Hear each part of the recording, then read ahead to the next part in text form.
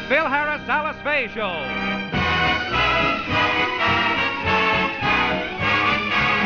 For your enjoyment, here is the Phil Harris Alice Faye Show, written by Ray Singer and Dick Chevrolet, with Elliot Lewis, Walter Tetley, Robert North, Janine Roos, Ann Whitfield, Walter Scharf and his music, yours truly, Bill Foreman, and starring Alice Faye and Phil Harris.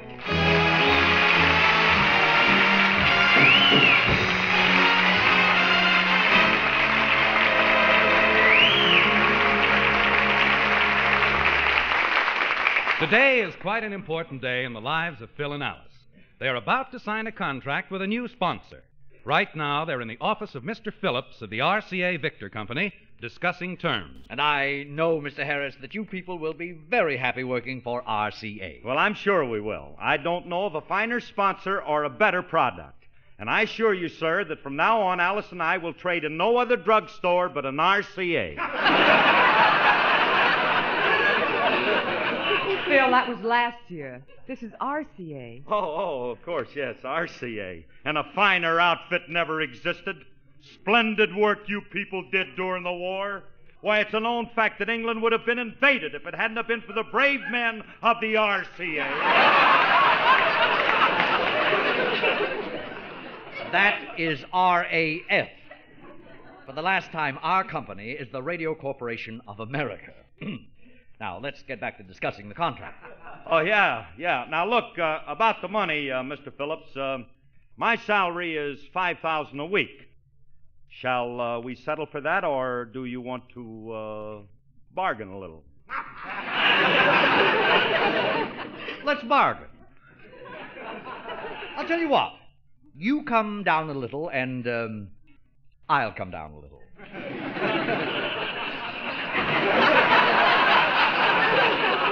You make an offer, and I'll make an offer.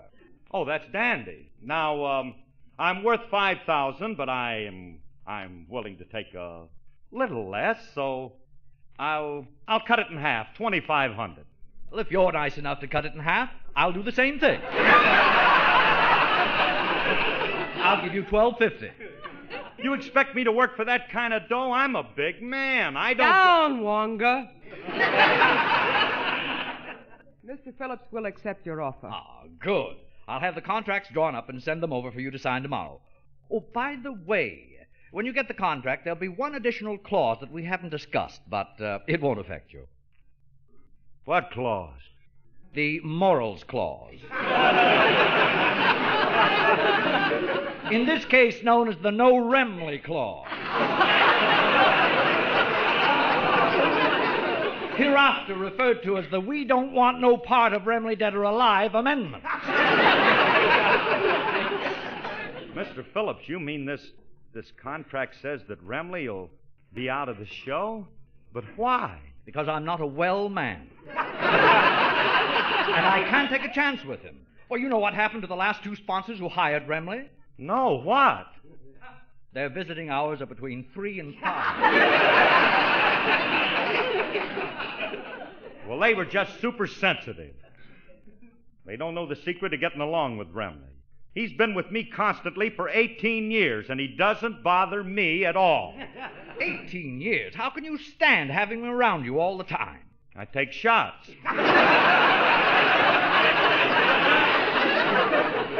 Look, Mr. Phillips, we can't sign a contract that doesn't include Frankie. I'm sorry. We want you very much, but we can't have Remley.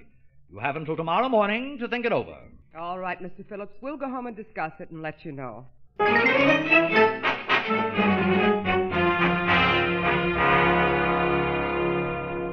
Alice, I don't know what to do. I can't take a job without Frankie. Oh, I know how you feel, Phil, but you haven't earned a penny in 4 months. And people are starting to talk. You know there's a rumor going around that you can't get a job? Don't be silly. Who'd start a rumor like that? Good morning, Philip, and how is my unemployed brother-in-law? Oh, so you're the one, huh, Willie? Well, it might interest you to know that a guy offered me a job today. Well, for goodness sakes, take it before the sucker comes to his senses tomorrow. You know, Philip, the neighbors are starting to talk. They think you're destitute and your children are suffering. What do you mean, suffering? The way you talk, you'd think my kids were starving or something. Hello, Daddy. Hi, Dad. Oh, hello, girls. Wait a minute. What are you kids dressed up like that for? Phyllis, why are you wearing those rags? It makes it easier for me to sell my apples. What apples? The ones I'm peddling outside the Brown Derby. Well, what are you doing that for? I'm trying to help you out, Daddy. Uncle Willie said you'd probably never get another job again. Oh, no. And out in front of the Brown Derby. What'll I say to all of my friends? Baby Alice, don't tell me that you're selling apples, too. Oh, no, Daddy. Well, thank goodness. I have a hot dog stand in front of NBC. This is the most embarrassing thing that has ever happened to me. My poor little baby selling apples and hot dogs on street corners. Baby Alice, you're not going back to that hot dog stand. But, Daddy, it's a good business. I started at 9 o'clock this morning and I took in $28 already. I don't care how much you took.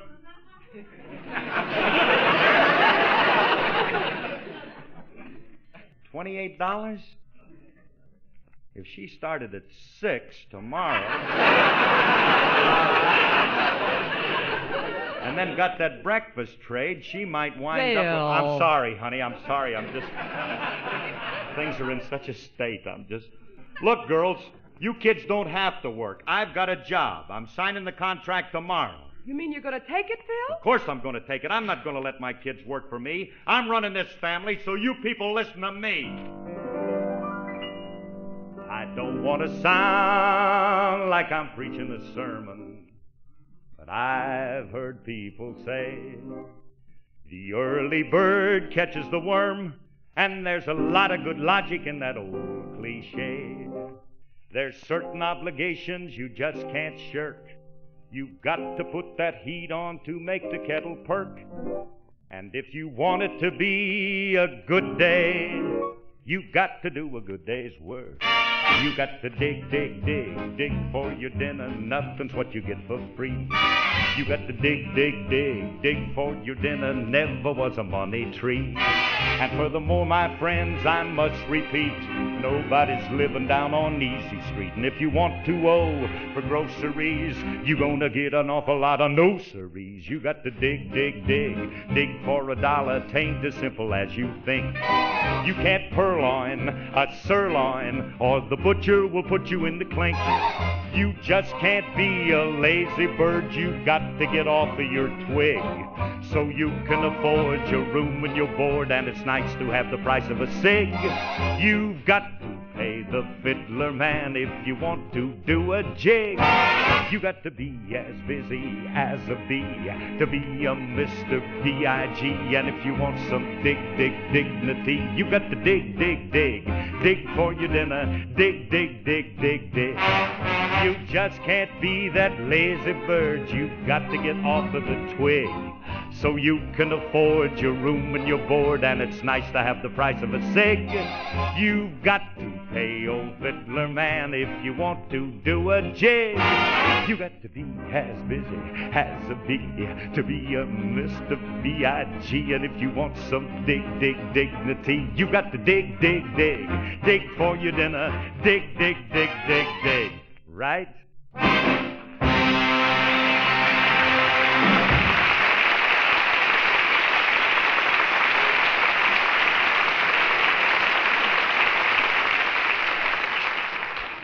Oh, honey, how am I going to break the news to Frankie? I'll never be able to look in these little bloodshot eyes again. Oh, Phil, why worry about Frankie? You haven't seen him all summer. He hasn't been near you since there's no money coming in. I know, honey, but there must... Uh-oh, there's the bell. I'll get it. It's still a tough thing to have to tell a guy. Hiya, Curly. Frankie!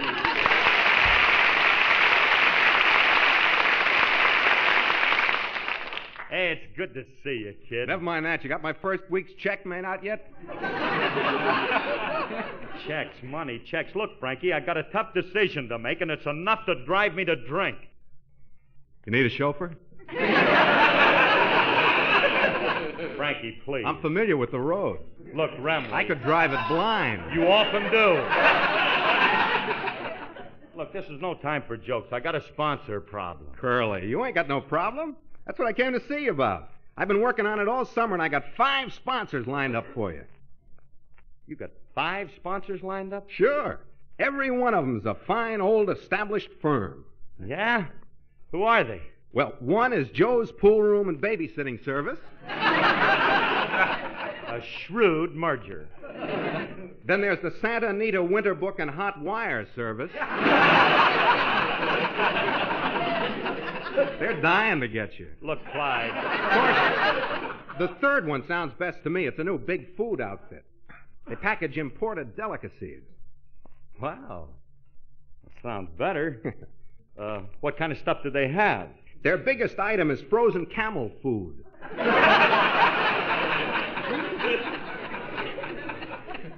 Frozen camel food? And that's just one of their items. They also handle canned whale blubber.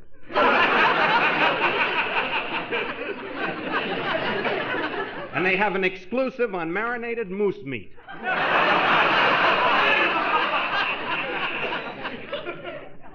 Oh? I imagine there's a big demand for that kind of stuff. Well, not yet, but we'll create it. We'll circulate a rumor that the stuff is scarce and people will start hoarding it. Oh, Remley, I don't think any of them will be a big seller. Why not? Well, most housewives put that stuff up themselves. I know my mother used to have a pantry full of marinated moose meat. Well, maybe your mother did, but I don't think... Shut up!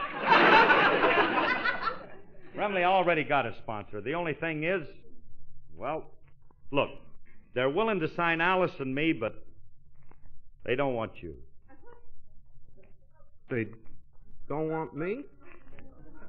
Sorry, Frankie. Are you going to take it without me? I have to, Frankie. I have a family. I got to think of them. Why?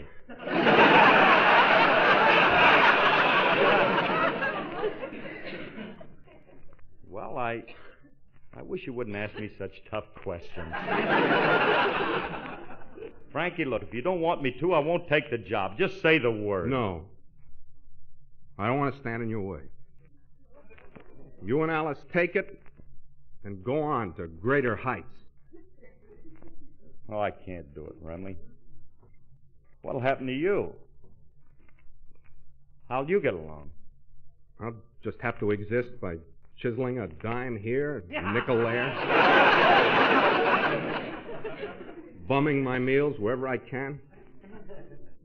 When I want to smoke, I'll just pick a cigarette butt out of the gutter. Oh. Well, as long as you don't have to change your way of living, okay.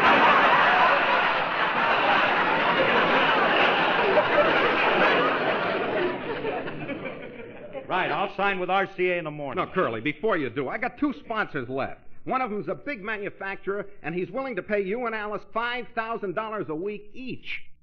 5,000 each? That's right. He has a big plant downtown, and he wants me to bring you and Alice down to see him. Well, gee whiz, that's 5,000, huh? Each. Well, if it means a job for you, I guess it won't do any harm to talk to him. Okay, I'll get Alice. We'll go down and see your man, huh?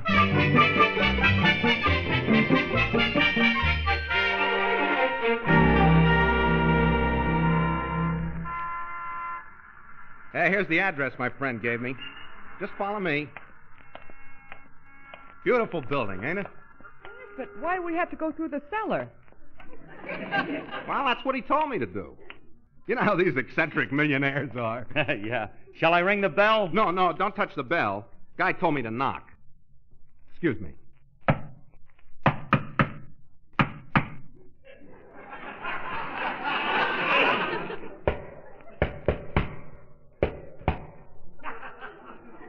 Frankie, what is this Woody Woodpecker routine? I don't know. That's what he told me to do.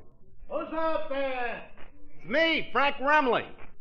I'm the guy you met at the bar last night. Oh, yeah, of course. Just a minute. I'll open the door for you as soon as I slip the phone.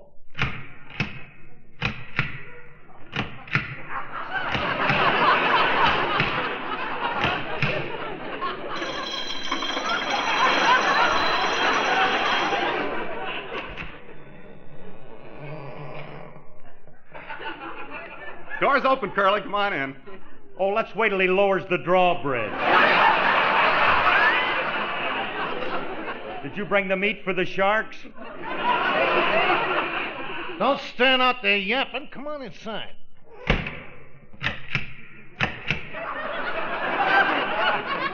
Why have you got all those bolts on the door? Well, that's just a precaution. In my business, you gotta be careful of prowlers. Afraid of burglars, huh? No, cops. Cops! I've heard of that. Alice, let's get out of here, will you? Come on. Don't get excited. This is a legitimate business. Of course. Well, Mr. Grogan, we came to see about the radio show you're going to sponsor. This is Phil Harris and Alice Faye. What do you think of them? Well, I don't know. The babe looks all right, but the guy looks like a stool pigeon.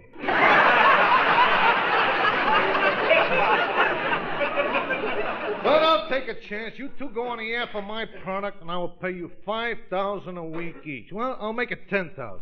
That's $20,000 a week. That's a lot of money. I never heard of you. How do I know you can afford to pay us $20,000? Are you kidding? I got a big factory. I got a product there's a demand for. Why, for years I've been making nothing but money.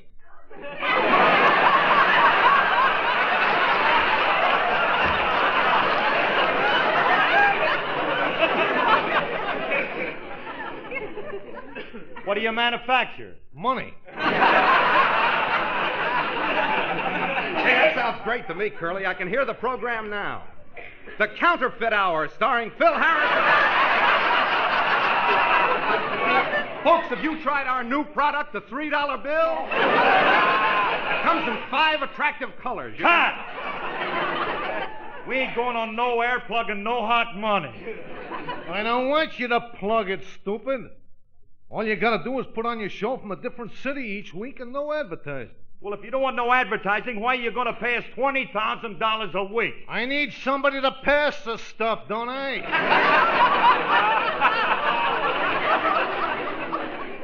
What's the trouble with you actors? You ain't got no business heads. Mr. Grogan, don't you realize what you're doing is against the law? What would your mother say if she knew you were printing money? I don't know. I'll ask her. Hey, Mom, get off the press and come here a minute. Oh, no. Let's get out of here. Come on, Phil, let's go home.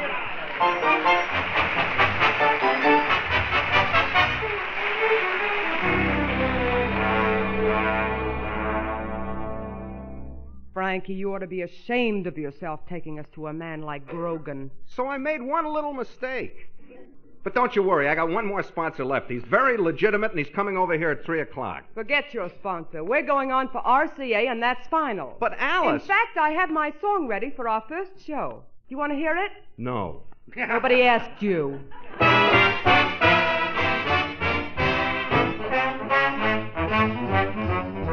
I love the guy, though he grieves me and he leaves me high and dry.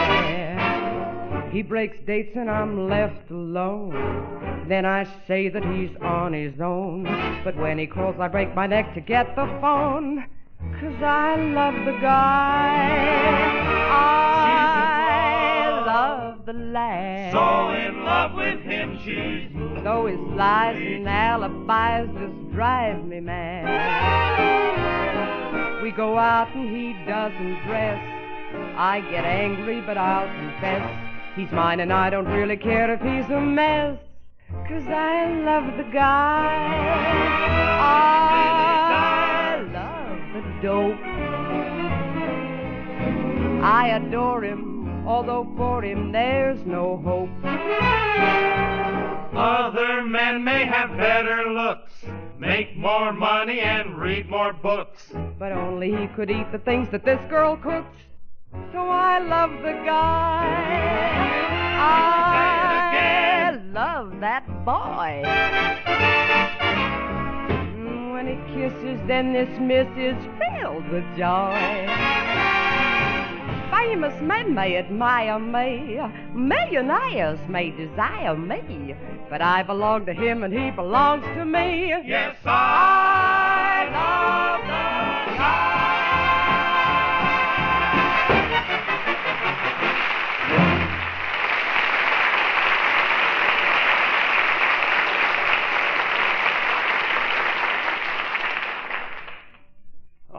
look, I've been thinking it over, and I owe it to Frankie to talk to this guy who wants to sponsor Now, us. please, Phil, don't do it. Don't even Well, it give might it be a big deal in it, and we'd miss... Oh, there's a phone. I'll get it. Excuse me. I'll go with you, Curly. That might be my sponsor. Phil, if it is, tell him not to bother coming over. Oh, I hope he isn't talked into anything on account of Frankie. Hi, Miss Faye. Bring the groceries.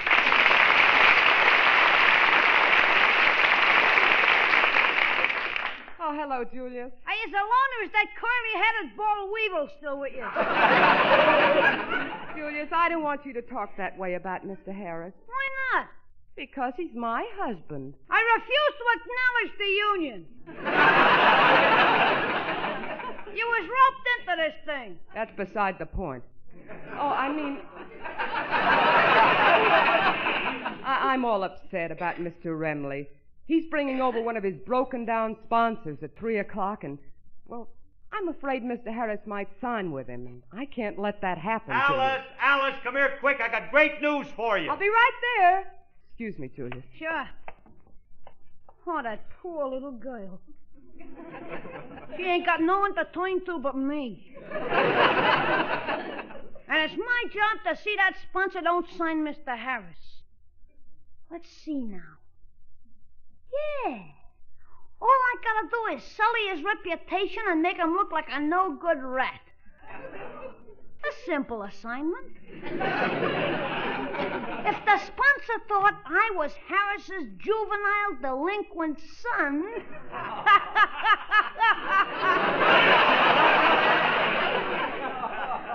Well, now that I set up the plot, I'll be back at 3 o'clock. This ought to take care of everything. I've got great news for you. The most wonderful thing just happened, Alice. That was Mr. Phillips that just called. He reconsidered, and RCA is going to sign us with Frankie. Oh, that's wonderful. Oh, sure. Hey, Phillips said that he'd be here right sharp at 3 o'clock. We won't be able to see him. That's when my sponsor's coming over. Tell your sponsor to drop dead. We're signing with RCA at 3 o'clock. Yeah.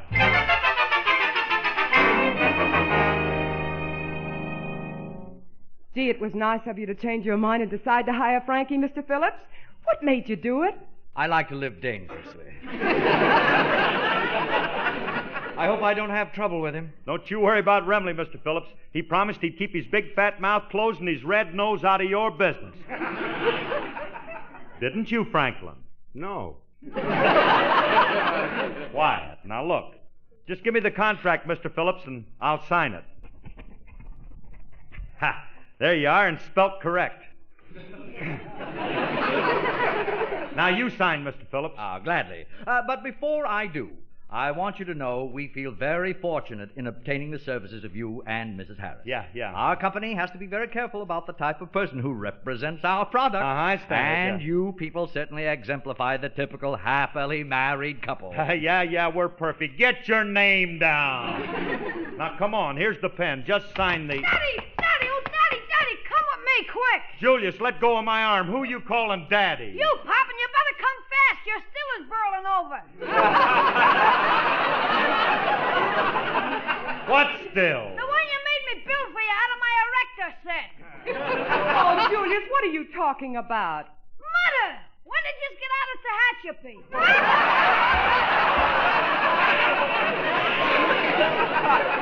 Mrs. Harris was in Tehachapi? It wasn't her fault. Pop framed her. He framed her? He had to. She threatened to tell the cops how he made pickpockets out of my two little sisters. Pickpockets? All they did was peddle hot dogs and apples. Mr. Harris, I think you have a little explaining to do. Look, my kids ain't pickpockets. Frankie, tell him my girls ain't pickpockets. They never heisted nothing from me. Of course, I don't let myself fall asleep when they're around. Frankie, will you please? I had a bell put on my wallet. Now cut that out. Gosh, Mr. Phillips, will you listen to me? This Julius, this kid ain't my son. Oh, Daddy, how could you? Are you really his son? Can't you tell? Look at us side by side. Can't you see how much we look alike? No, I hadn't noticed. Say, there is a remarkable resemblance. Same sloping forehead, same close-set eyes, same receding Wait a minute, chin. Mr. Phillips, just a minute. You can't come in here and tell me that I look like that little mongoose. I'm liable to take you and Please, twist your Pop, old... control yourself. Control yourself. Don't kill this sponsor, too. If you knock this one off, you'll get the chair. If I looked like you, I deserved the chair. You little traitor, I don't know what you're trying to do, but I'm going to break every bone in your body. You're like... I've heard enough. Harris, I'm sorry, but I can't afford to have a man with your violent temper in our radio show. Good day. I better go with you. But look, Mr. Phillips, I'm sorry. I didn't know what I was saying. I apologize. Well, there goes our sponsor. Yeah, thanks to that Julius, we're out of a job. Hey, that must be Mr. Phillips coming back. Come in. Hello there. Howdy, everybody. How do you do there? My name's Milligan. Hey, this is the sponsor I've been expecting. Hiya, Frankie. Aha! This must be the cute trick here you've been telling me about. That's right. Just call me Curly. I'm talking to the dame. Hey, Blondie, you're just what I'm looking for. Now, if you and your straight man will sign here, I'll pay you $1,500 a week. $1,500? Hey, we'll be glad to. We were just Hey, wait a minute. What's your product? What do I have to sell? Hot furs or sawed-off shotguns? Ah, don't be crude. You'll be selling milk chocolate. Milk chocolate? Hey, that's a wonderful product. Right. Okay, give me the pen and I'll sign for Alice and me. Oh, Phil, I don't think we ought to rush into this. Now, you won't regret this, Miss Faye. Your first show is Monday night, and you're going to get top billing. Oh, that sounds wonderful. It is wonderful. Now, can't you just see the billboards all over town?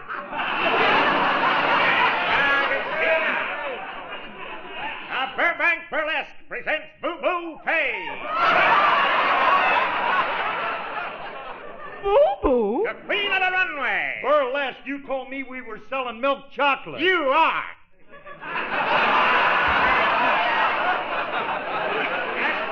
After Boo Boo does her specialty, you walk up and down the aisles yelling, "Get your sweet California milk chocolate." A pretty girl is like a melody. Now stop it. Stop it, I tell you. We ain't doing no burlesque. Beverly, one of these days I'm going to kill you.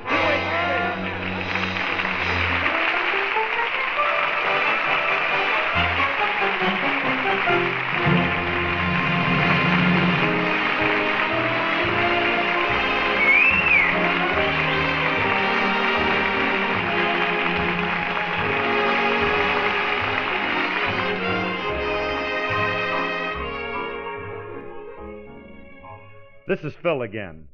Thanks, ladies and gentlemen, and all of you nice kids out there for listening to our first program. And Alice and I and our whole gang feel happy to be back starting this new season, and we sincerely hope that you'll be with us each and every Sunday at the same time.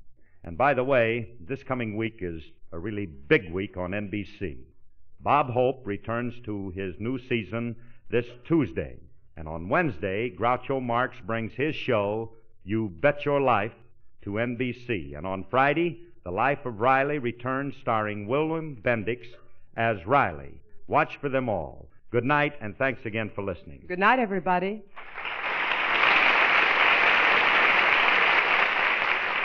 Ladies and gentlemen, only freedom and truth can inspire the subjugated peoples of Europe with hope and determination. Recognizing this, the Crusade for Freedom has been endorsed by the White House and the State Department. Its purpose, to show the world just what America stands for and to bring support to the private radio station known as Radio Free Europe. To join the crusade, it's necessary only to sign the Pledge of Freedom in your hometown. Let your name become a symbol of freedom. Help fight lies by giving to the Crusade for Freedom.